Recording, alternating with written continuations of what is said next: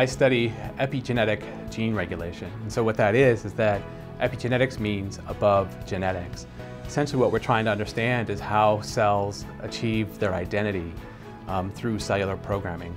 So for example, when a liver cell divides, it remembers that it's a liver cell. And a skin cell divides, it remembers that it's a skin cell. And this is the thing that we're really interested in, is trying to understand the machinery that's involved in helping cells to remember their identity.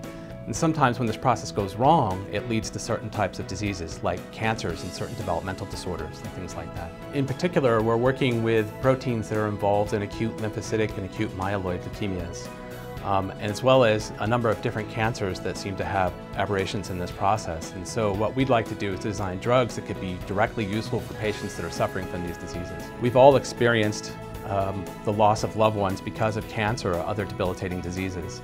And so it's easy for us to see those people. We see them in the hospital every day, and it's, we can keep our motivation high that way. This research is critically important. I don't think there's any other way to get at a lot of these different diseases. So I think that a lot of cancers there have been no explanation for a long time.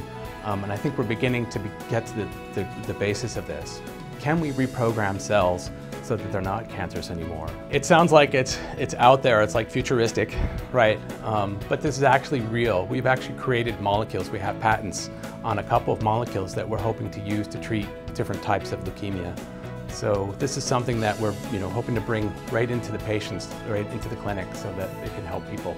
We are passionate, we're dedicated to really try to understand how these molecules work at the most basic level. Because this is really the kind of understanding that we need in order to be able to fight these diseases and to design new drugs and potential treatments to help alleviate human suffering.